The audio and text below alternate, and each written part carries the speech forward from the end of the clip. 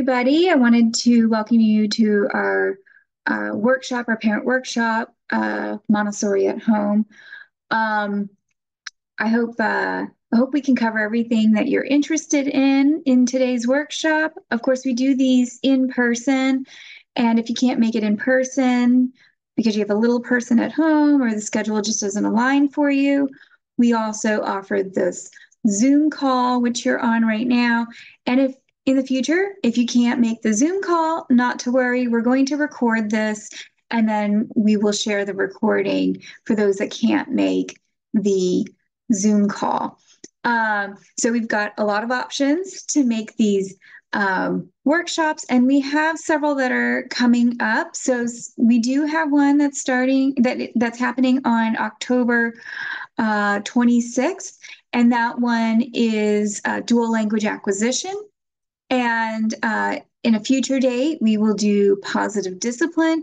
So we have a few of these workshops that are coming up. And again, we'll provide them in a lot of different ways to meet you and your needs. So let's go ahead and get started with this workshop. Let me share my screen. So Montessori at Home. I'm Melissa Rohan. Welcome. Just so you know a little bit about me, I have been the president and the founder of Waterfront Academy for over 10 years. I'm a mom of 3, and they've been raising them, Montessori as well. And I've been in education for about 15 years. And let me tell you a little bit about what we're going to do today. And here we go. And a little bit about Waterfront Academy as well. So Waterfront Academy is here in Washington, D.C. We are a small private Montessori school. We start at age 3 and we go all the way through 14, which is through middle school. We are dual language as well, English and Spanish. We bring in a lot of our teachers from South America and other Spanish-speaking countries. And we're also in the Catholic tradition. So I think that's important to know. In today's meeting, or workshop, we are going to be talking about Montessori and the stages of development. Dr. Montessori, she called it planes of development, but I wasn't sure if everyone was going to understand that. Creating a prepared environment, following the child and observing rather than interfering, fostering independence and freedom within limits. Okay, so there's a lot to cover today. So if you could just hold on to your questions to the very end, and then we'll stop the recording, and then you're free to ask all the questions you want. Okay. So let's get into this. And I already did talk about myself a little bit, but you can see in this photo, it's a funny photo of me. I'm actually doing a science experiment with the elementary students. It's one of the things I enjoy is working with the children. Running a school is all fine and dandy, but at the end of the day, that's what fills my bucket. I love working with the children. I work with the younger children in the primary classroom. I work with the elementary students. I work with the middle school students. So I work with all the students at some points to be in the classroom, to relieve my teachers sometimes, a lot of different reasons, but that does happen and I enjoy it a lot. And you can see that in the joy in my face. All right. So what is Montessori? Montessori is an educational philosophy developed by Dr. Maria Montessori over 100 years ago. It emphasizes child-centered learning, where children are viewed as naturally curious learners. In Montessori, education is not about memorization or passive learning, but fostering a child's natural desire to explore and understand the world. So some key principles for Montessori would be independence, respect for a child's natural development, hands-on learning, and a focus on fostering love of learning. all super important. And so what makes Montessori different? A lot of things. Our classrooms are multi-age classrooms. So in our primary classroom, we have 3, 4, and 5-year-olds. In our elementary classroom, we start at 6 and go all the way up through 12. And then in our early adolescence classroom, we go from 12 to 14. So we have these mixed aged environments that focus on individual learning. So each child is on their own path, and we are there simply as the guide. We don't lecture the children. We give the children a lot of freedom. But that freedom is within limits, and I'm going to talk a little bit about that, to choose different activities that that meet their developmental needs. Resonate there. That's the word I was looking for. Let's move on. So this is, Dr. Montessori called this the planes of environment. And if you've ever seen the diagram, it looks like little peaks and valleys like that. And the idea is that when they start here at 0, then they peak at 3, and then they come down to 6, and then from 6, they peak again at 9, and then they come down to 12. And what she noticed, her observation, was that in those 6 years, the children have some very similar characteristics. And so she lumped them, she grouped them together in these different planes. And the peak is when it was the pinnacle of the sensitive period for a particular item or observation. So the first 6 years, she called that the absorbent mind. And what's really nice is that in the last 15 years, we've had a lot of development in technology where we can actually observe the mind with all of this technology. And what's going on those first 6 years, even in utero, is that there's all these synapses that are connecting in the child's brain at this point. And it's just like, it's like a mess of yarn, and it's just, they're all connecting. And that's when the child is just learning everything. I mean, we know this from our own children. When we see them, they're picking up everything. They're like little sponges. They're absorbent. They absorb language really well. They absorb different concepts really well, and they just pick it right up. And so that is what we call the absorbent mind. And let me give you the wording here, is when children absorb knowledge effortlessly from their surroundings. The focus is on building order, movement, language, and social skills. And so I think neuroscientists would call this like the most elastic time in development, in human development, brain elasticity. The next group is 6 to 12, the conscious mind. And let me just read what I have here. Children develop reasoning skills, imagination, and moral understanding. They begin to ask big questions about the world and seek more structured, challenging work. So true. In the classroom, what we do, we talk about the biggest thing, the smallest thing, the thing that happened 1 billion years ago to the thing that might happen tomorrow, whatever in the future. We talk about what could happen in the future. And so they're just so curious about all of these things, and they get really excited about looking through microscopes at like those atoms, those tiny little things in the electrons that are even tinier than the atoms. And then they get really excited about the universe and how expansive it is, and how there's multiple universes out there. So we go whoosh, big, small, the beginning of the Earth, the dinosaurs, and we talk about the different eras. So they are so curious. They're just getting all the knowledge in their brain. But it is also the beginning, just so you know, of the thinning of those synapses that had been created from 0 to 6, right? Because now they've got knowledge, and they're creating knowledge, and they're working with that knowledge to a degree. So that's what we're seeing with the conscious mind. For the social mind, 12 to 18, this is very similar in a lot of ways to infancy, but different, obviously. A child in their, let me read what it says here, and then I can expand on it. Adolescents focus on developing a sense of self, their place in society. This is the stage of personal identity, independence, and social relationships.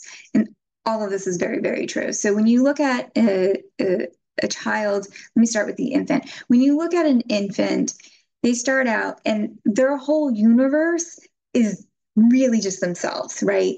And then like a couple days in, after they're born and they can see a little bit further and they see mom, right? So now it's mom and baby. That's the universe. And then it's mom, baby, maybe other siblings, dad, obviously, you know, now the universe is a little bit bigger. It won't even account for like the grandparents, right? Because they're not you, and they're not in the home all the time. They don't have that kind. They didn't necessarily. This isn't true maybe for a grandparent that's around a lot, but like a grandparent that visits, they're not going to have that connection. And then you'll start seeing around the time that your child is becoming potty trained, they if they feel extremely secure with you as the mother or the father, they're going to want to start exploring, and you'll start seeing them look at other people, right? And they're going to want to start interacting with other people, maybe wave, and so their universe gets a little bit bigger, and so their social rings get a little bit bigger, and they get more independent, and they start leaving the leg of mom. And that's around the same time that you want to start potty training, when they show that kind of independence that they can leave and start exploring on their own. So that's kind of the same thing when you talk about the adolescent child, right? So they start out and it's very me, me, me, me, me, me, me, me. And that is very normal and very appropriate. That brain on that adolescent child is changing. The body changing, hormones changing. There's so many things that are changing in that adolescent that they start looking a lot like that that infant, the first 6 years of childhood. So they start out and they're like me, me, me, me, me, and I don't like the way so and so treats me. This person is my friend. This person is, and they start doing that. Then they start also very interested in how, because they're also in that transition going into adulthood, right? So they're like, well, how can I affect the world? What is my place in the world? And so they start looking at ways that they can be part of the community and things like that. So, but when those friend groups start, they kind of test what it means to be an adult with their friends, right? And so they might do things that are a little mean, or they will get extremely hurt for those really mean things, right? So then they're like, okay, well, I can't be that selfish. I've got to like be a little bit more empathetic, and right, so because that frontal lobe is changing right there. So they're learning and they're figuring that out, and that's what's happening in those adolescent years. Now, believe it or not, well, let me read this. Okay. So the adult mind, 18 to 24, young adults prepare for their place in the world, applying the skills and values they've learned in early stages. They seek a balance between autonomy and interdependence. So the adult mind development. So our brains are still developing, and it's hard to believe this, but it is true. Our brains are still developing up until the age of 25. In fact, a lot of boys will get their final growth spurt right before they hit 25. It's not a huge one, but it is, for a guy, it's a big deal. I think for anybody, if we got a growth spurt, it would be a big deal. And they're making their way. I don't know if you've ever heard of the quarter life crisis. That's oh geez, like I'm an adult now, #adulting, right? I get so excited about talking through all of these things. I'm so sorry. This is taking a while to get through just the first piece here, but it's really exciting. to see how the brain is still developing in those later years. And I think as a parent, we have to remember that they are still developing. And so discouraging things that would affect the development of the brain would be an extremely critical thing. So like drugs, marijuana, alcohol, not sleeping, like they need to sleep, things that are going to affect those, a lot of trauma, avoiding instances of trauma inducing, things like that, that would affect the brain while it's still developing. I would recommend that a parent be aware of that and discourage those types of activities. So let me move on to the next piece here. All right, so here's a nice little visual of how the child grows. And you can, these are just animations here, but you can see how, that would be representative of a 0 to 6. They're very childlike, even like a toddler, their head is so big compared to their body. And so it's kind of a remarkable feat of engineering that they're able to walk when their center of balance isn't where we would normally have our center of balance. And then you've got your elementary child here who they know it all. And then we got our adolescent, and then going into adulthood here. So, but I thought that would be a fun inclusion. And let me move my picture so you can see the words here. Okay. So creating the prepared environment. Now, we do that here at the school. We do it very well. We've had a lot of practice. But I do think that these are things that you can do at home. Okay. And so you can create spaces for specifically young children that they can access learning easily. And, is the learning going to look the same at home as it would here? No, and it shouldn't. It really shouldn't. So at home, instead of having a bookshelf with all the bindings lined up this way, I would get a basket and have the covers facing them, and then having a very specific spot. Like if there's a book, you take the book out and then you put it back when you're done. So that would be an example. Having chairs and tables that are at their height is also really important for them. Yeah, parents ask me all the time, well, what about at dinner? Should our child be sitting over there? Well, we're sitting over here. No. Dinner is a community building event, right? Like you need to do it together. And so having the child at the dinner table with the adults or the older children is super, super important. Just finding a way that the child can sit at the table safely. So whether that be some kind of a seat that's within the seat, or they're like learning towers, but they have adjustable seating. I forget what they're called. These are all ways to bring the child into that community. Keeping the space organized and aesthetic, and I kind of talked about that. They need to put everything back where it belongs. Everything has its place. It's very, very clear. So this place is for your stuffed animals. This place is for your Legos. This place is for your cooking materials. I don't know, playing house materials. So each place has a place for it. It's got a home, and it's very, very clear and evident and organized. And so, you're just creating the routine. If it comes out, it goes back, and that's it. So let's see. And then providing age appropriate. Yeah. So again, like we can see the brain right now, and we know that whenever children or any human uses their hands for work, it activates more of the brain, right? So if we want children to learn, we want to engage the most of the brain, right? As much of the brain as possible. And so making sure that things are hands-on now. And there's actually a really great study on this, 2D versus 3D, right? So everyone's got these screens and they're super exciting and interesting and gamified. The learning there is learning that happens on 2D.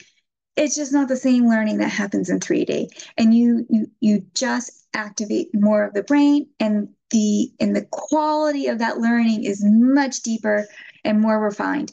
So having the hands to do the learning is super, super important. And so here's some ideas for you. We've got the small chair, the low bookshelves here for their things, the learning tower here to help in the kitchen. Wonderful activity for young children, and giving them an ability to be independent by brushing their own teeth and offering a stool at the sink. Great ideas. Love those. All right. So following the child, this is a really fun one, I think, because by following the child, you learn your child. It's your child, and you get to learn your child. And I always, when I talk to parents, I don't assume I know any child better than a parent. Like, I really don't, because the parent's going to know. And as a parent, that should empower you. Like, you need to really kind of be that person for your child. And so what does that mean at home? So I got this really fun story about a child. It still cracks me up. And this was 8 years ago, I think. Obsessed with dinosaurs. Everything was dinosaurs. And I had a child, my son, obsessed with red everything. So the children will kind of like gravitate on this thing. And so whatever that thing is, so this particular child with the dinosaurs, fighting him to try and do math or language arts or any, practical life, anything would have been futile until we were like, okay, he's obsessed with dinosaurs. Let's get a bunch of dinosaurs. So I went to the store and got like a whole canister of those mini dinosaurs, and we had dinosaurs everywhere. And that was fine. It was fun. It was fine. The other children got interested in dinosaurs too. And we knew all the names of the dinosaurs. And he was like 3. We knew all the names of the dinosaurs, and we just had a lot of fun with that. And we used those dinosaurs everywhere. And it was a lot of fun. But like, knowing what your child loves and then using that in other ways, right? So, and again, in their curriculum, really it is dictated by who that child is and where they are in their journey. It can't be parent or adult driven. It really can't. I mean, they're going to fight you on it, and then they're going to lose that love of learning. And then that's it's human nature to love learning, right? I mean, that's why we have storytelling. That's why we have the advancements we have. Otherwise, we would be like every other part of the animal kingdom. So, and we're not, right? I mean, we learn through a lot of different means. So we love to learn, and we love to share what we've learned. So observe what your child is doing and where they are, and then just follow that. Introduce new things, see if they love it. If they don't love it today, they'll love it tomorrow. Have faith in that. Your child is going to learn. I promise. But fighting them, it's futile. Like, it's not going to work for anybody. It's going to be frustrating for you and frustrating for the child.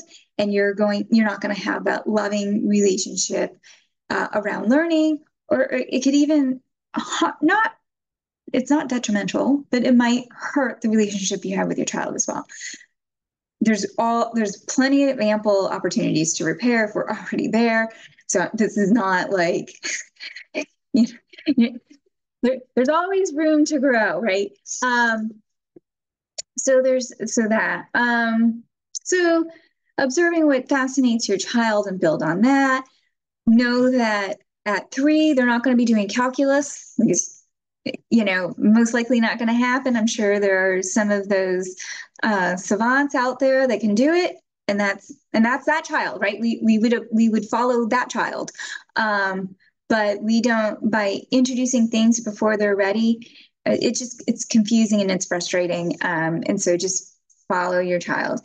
Similarly, we all have natural rhythms. Like, generally speaking, we wake up with the sun and we go to bed with the sun, right? That's evolutionary.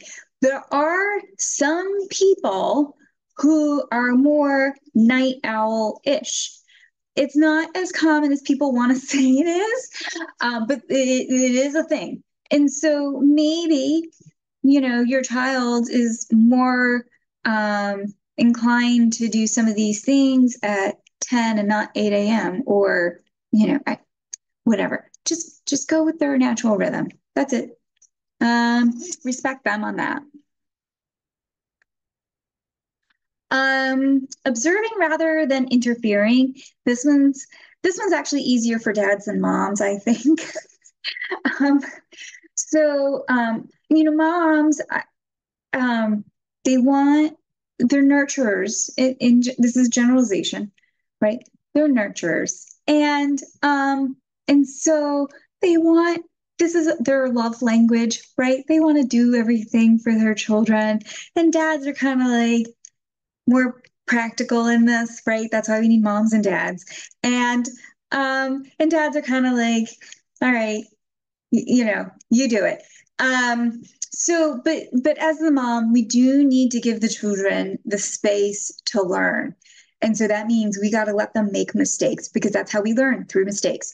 So if they put their shoes on the wrong order, fine, they're going to figure it out, because it's going to not be very comfortable, right? And you can give them little helps by like cutting stickers in half and putting them in the shoes at the sole, right, the heel, so they can kind of figure out to match it up. You can give them little things to help, but let them do it themselves. Let them put on their jacket themselves. They're going to struggle. You can give them tips, but let them figure it out. It is going to take more time, right? Like, you have to plan your day around. You have somebody who's going to do these tasks slower.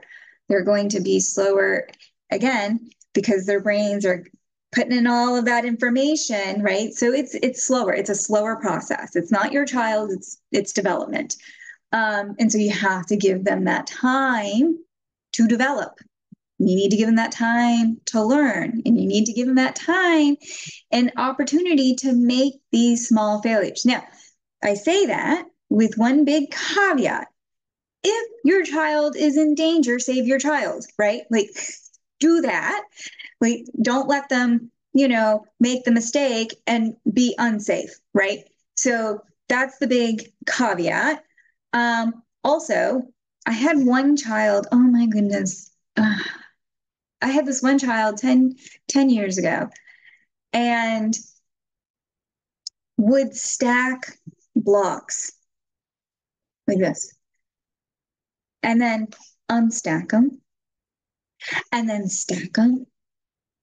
And she would do this for an hour, like sitting still, just stacking and unstacking blocks. And we did not interrupt her. We let her do that. And I mean, what a brilliant girl she became. Truly. And I just remember those days of her stacking those. And I have no idea what she was learning by doing balance. Who knows? Who knows what they were doing? Who knows what was processing in her brain when she was stacking and unstacking? But she really, really, what a great and bright child that is. So just let them go through it. Like, whatever that is, don't interrupt it. Let it happen. And let's see. All right. Allowing for the development of independence. And I talked a little bit about this, about not interfering, but we're going to go dive deeper into this. So providing opportunity for your child to make choices, that's going to help you actually get out of the door quicker too. Pro tip here, instead of having 5 jackets or 5 pairs of shoes, have 2 pairs of shoes, 2 jackets. That's it. And you give them a choice between this or this. There is, and this isn't just for children, this is all humans.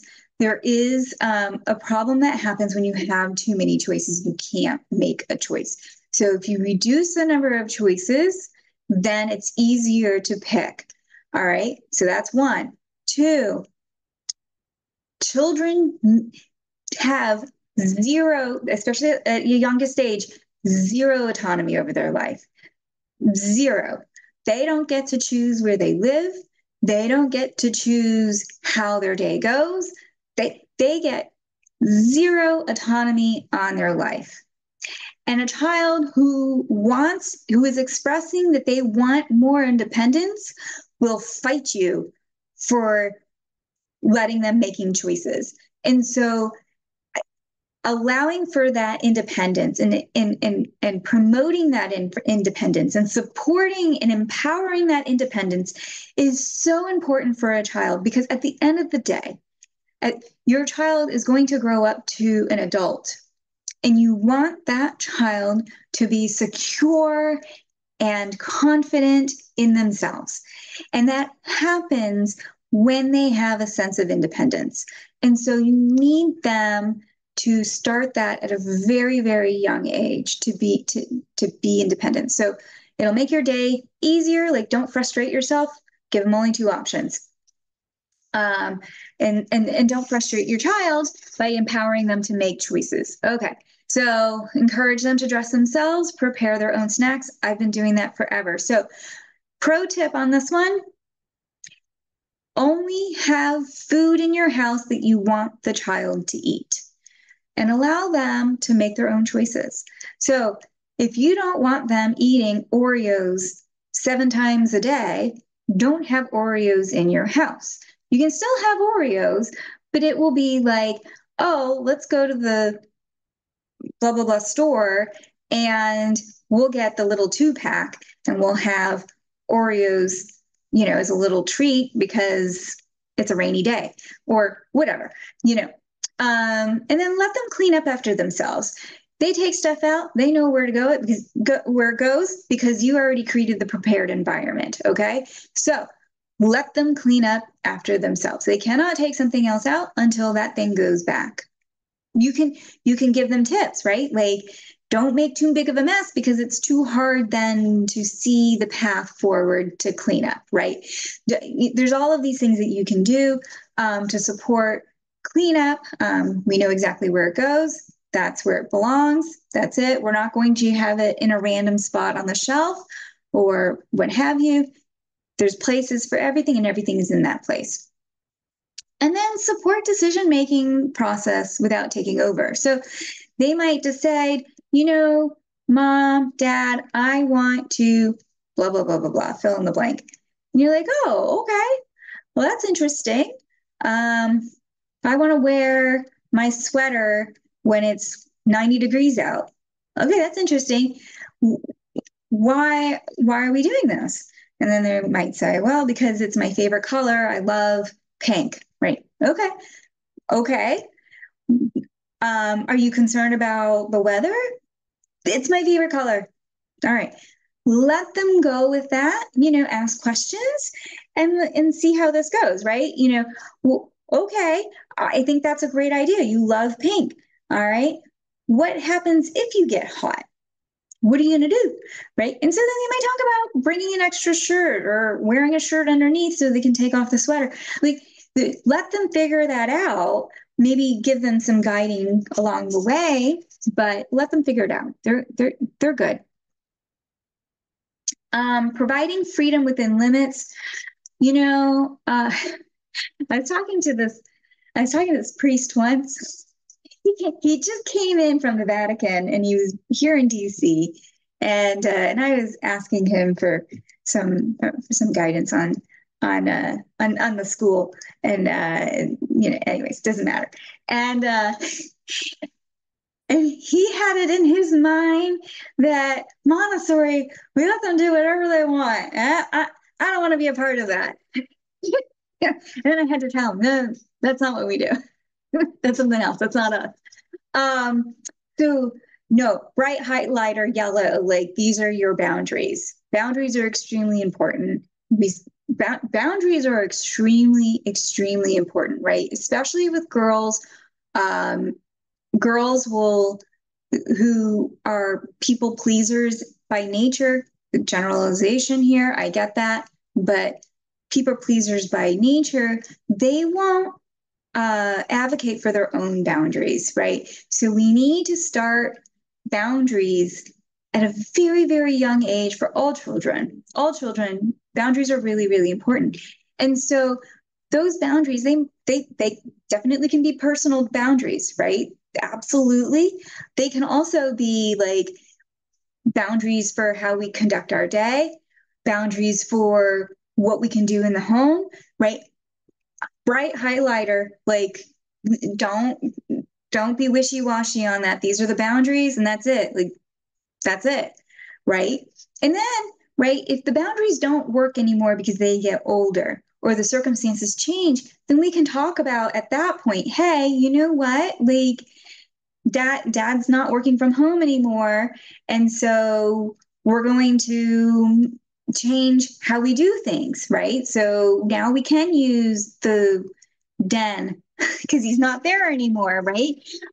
So these types of things are, are things that we can look at when it comes to boundaries, right? And definitely, I would make sure that it is very clear what your personal boundaries are too, right? Like it might be like I love you, and I want to show that love to you in whatever makes sense to you, and I will do that. But here's my boundary. It can't be when I'm in the middle of cooking because I don't think it's safe, right? Or it can't be when I'm in the middle of driving because it's not safe, right?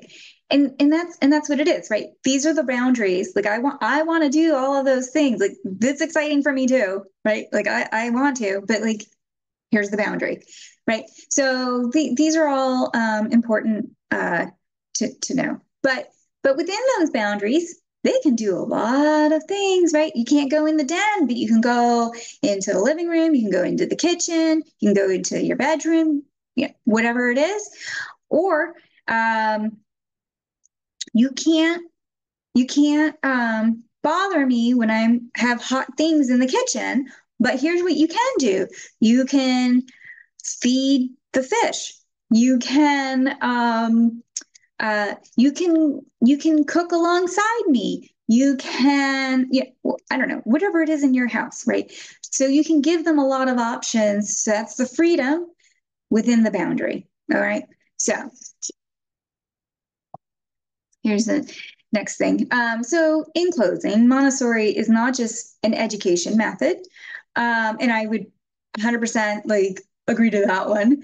It is a way of life, because at the end of the day, as parents, we want to make sure our children love to learn. We want to make sure that they're independent, and we want to make sure that there is a respect for the world, right? So by embracing these principles, parents help their children develop into, as it says here, confident, curious, and capable individuals. And I wholeheartedly believe that. If you have any questions, I'm going to go ahead and stop the recording, and then from there we can discuss any questions you might have. Okay. Thank you.